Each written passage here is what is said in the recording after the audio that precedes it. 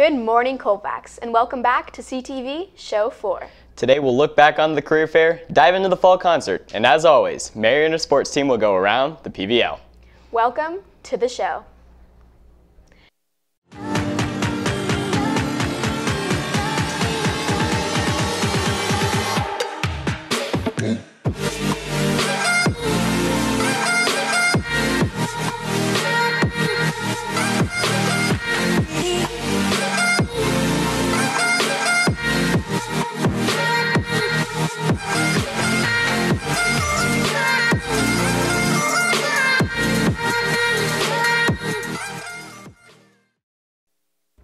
The annual ASB Powerpuff Boys Volleyball Tournament is back. Sign-ups to play for your class team continue at lunch today with the last day to sign up on Wednesday. Practices will take place this Wednesday through Friday, and the games will be played next week with the juniors taking on the freshmen on Monday and the seniors taking on the sophomores on Tuesday. The third place game will be played on Wednesday, and the final will be played before the girls volleyball playoff on Thursday night. That's going to be fun. My teammates and I are already working on our coaching strategy. Halloween is right around the corner, and Link Crew has been preparing for one of the most anticipated events of the year and their #1 fundraiser, the Haunted House. Make sure to support the organization that supports us on October 24th. Megan Towne got out to see what this event is all about. Every year, Colfax High School's Link Crew puts on a terrifying haunted house, and this year is no different. Many hours have already been put in by Link leaders to make this haunted house a success. So to prepare for the haunted house, we've been working on a lot during lunch and during flex time. We're sorting through the decorations, seeing what we're going to use this year, kind of planning out where we're going to have it. I know that it's also the Bear River game. I put that out. Every year features a uniquely chilling theme, and this year is sure to scare everyone. So the theme of the haunted house this year is like a circus with a bunch of scary clowns coming at you. It's really just a circus gone bad. And a lot of kids from Link Crew have been coming in for advisory. We come in for lunch almost every day, and some kids are even working after school, just nonstop to make sure this is really good. And this year we actually have a new location. It's going to be inside and in the inner quad. If you want the scare of a lifetime, join Link Crew Thursday, October 24th. From 6:30 to 8:30 for what should be a circus of a good time. Reporting from the scariest corner of campus, I'm Megan Towne with camera ops and editor Jett Kindice. Personally, I'm really excited to get a candy apple, walk through the house, and get my spooks on before Halloween. Speaking of spooky, the future can be pretty scary. Our recent career fair tried to ease the fear and highlight the possibilities that the future holds for our Colfax students. Hello, I'm Wyatt Graves, reporting here at Colfax's 2019 Career Fair, where students have an opportunity to find their future in many new ways. We interviewed counselor Miss Rondoni to figure out what the Colfax Career Fair was all about and what professionals were on hand to connect with students.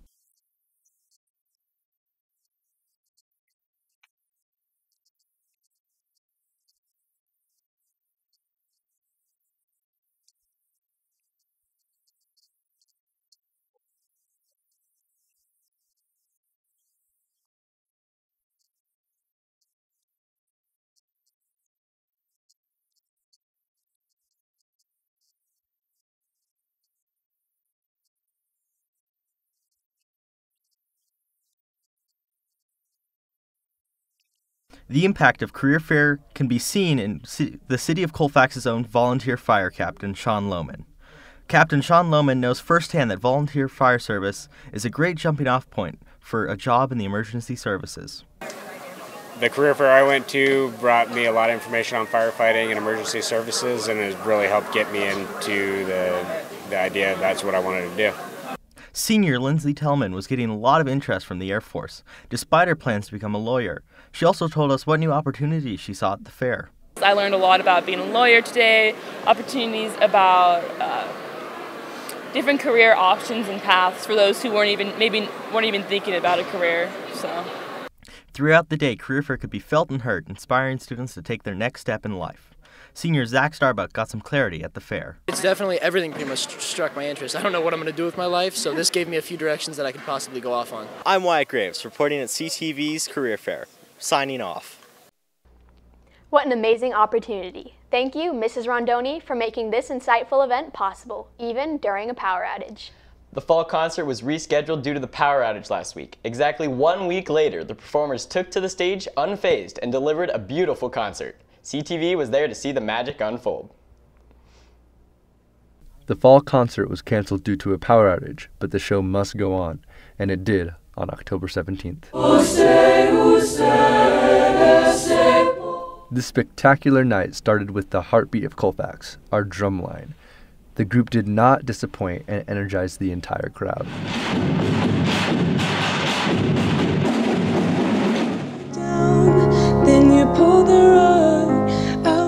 The night featured solo performances from Jordan Walker, Rebecca J., and Cassidy Redfern. All these artists shined and were able to share their talents with near-capacity crowd.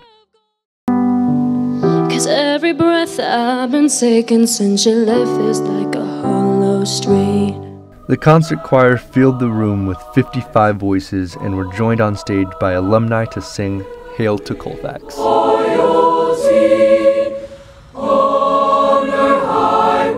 Later in the night, drumline members Zach Starbuck, Megan Schwartz, Bethany Knox, and Crystal Trulin joined the 32-member chamber choir for a fantastic performance, Music's Echo. Overall, the night was filled with fantastic artists and musicians who delivered a beautiful night of music despite power setbacks. The music department is already preparing for their next concert, the Winter Concert, which slated for December 12th at 7 p.m. On behalf of reporter Lindsey Tellman and editor Louis Wells, I'm Lucian Shelton. What a fantastic night. It's always incredible to see Colfax students thrive in our music program. Now Mary and her team with Around the PVL. Mary? Welcome back to CTV Sports. This week we hit the links with our girls golf team, check in with our volleyball girls as they set their sights on a perfect league season, and see what's next for our cross country team. Let's go.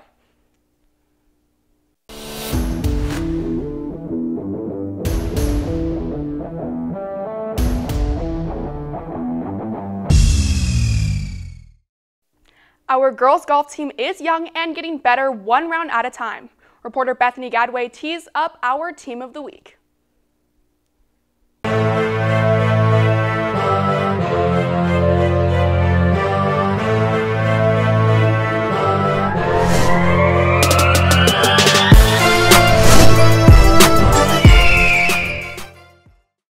Hi, I'm Bethany Gadway reporting for CTV Sports, and I'm here at the Ridge Golf Course where the Colfax girls golf team is competing. The girls golf team has had a great start to their season so far with a 5-1 record, and they took second in their tournament last Monday, losing by only 25 strokes to Bear River. Colfax's girls golf team is doing well against Lyndhurst in their match today, with Mackenzie Tracy, Lauren Conway, Roxanne Reynolds, and Anna Sutherland up in front. I caught up with junior golfer Roxanne Reynolds for the Inside Scoop. So what are some of your goals for the PVL race? So this year my personal goal is to shoot under 50 consistently, which so far I've been doing. And for our team overall, we want to try and shoot under 300 for each match, and we've been doing that so far too. So. All right, and so who's your biggest competition right now? Definitely Bear River. They have just a lot of girls that shoot, I think all their girls shoot under 50, and that's kind of hard for us, so yeah. And how are you doing in the PVL race so far?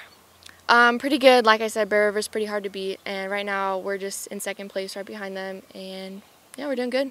All right, great job. Thank you so much. Thank you. The girls have been practicing hard every day for 2 hours after school and hit about 1,000 golf balls a week. Coaches Jason Rogers and Gary Rooker have been working alongside the girls to help build their skills and take home the PVL.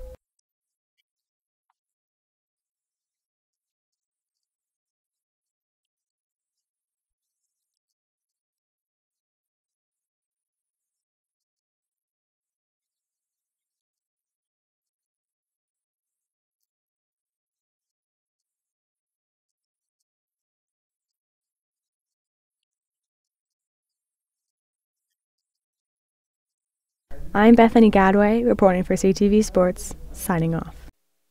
Thank you so much, Bethany. The future is definitely bright for our girls golf. The cross-country team battled at Collins Lake on Wednesday, October 16th. The boys won their race and the girls got within 2 points of knocking off top seed Bear River. The team will now prepare for their PVL championship hosted by Bear River on October 30th. Double points are on the line, which means both teams are in a fight for titles. The girls volleyball team continues their quest for a perfect run through the PVL, and reporter Jimmy Smith and camera op Liam Lewis have our first Around the PVL highlight package. The volleyball team is on a 6-game winning streak, which gives them a 2-game lead in the PVL over Bear River and a likely #1 seed in the Division 5 playoffs. We talked to senior libero Haley Mueller, and she is all about the team growing their connections on and off the court as the season rolls on. The Falcons are on a roll, and stands out Grace Bliss, Kaylee Beebe, and Haley Mueller as they continue to put up big numbers in blocks, kills, and digs. Junior Kaylee Beebe leads the league in blocks, and Haley Mueller, 218 digs, rank her second in the league. The girls are facing off at Foothill, a team they beat in 3 games in the first round, on Tuesday, October 22nd, and will close out league play at the Pucci Pavilion for senior night on Wednesday, October 23rd. The team looks to close out a perfect league season and grab the #1 seed in the Division 5 playoff, which open on Monday, October 28th. Jimmy Smith reporting for CTV with camera op Drew Garcia and editor Liam Lewis, signing off. I know I will be there for senior night this Wednesday, and I hope to see all of you there as well. Last Friday night, we celebrated the senior football players and cheerleaders at senior night. The Falcons took on Lyndhurst and racked up 37 points to secure their 4th straight win. The boys will face Cross River rival Bear River in the 32nd annual River Bowl this Friday night at Bear River. The Nest is going pink out to support Breast Cancer Awareness Month, so find some pink and let's take over the Bear River Stadium. Until next week, I'm Mary O'Rourke. Good luck to our athletes and teams, and I will see all of you in the Nest wearing pink. Thank you, Mary, and congratulations on the new Around the PVL highlight. Next week, we'll see how voting impacts Colfax students and go behind the scenes of the drama department's production of The Good Doctor. Until next week, I'm Chelan Ackerman. And I'm Garrett Reinhold. Have a great day, Colfax.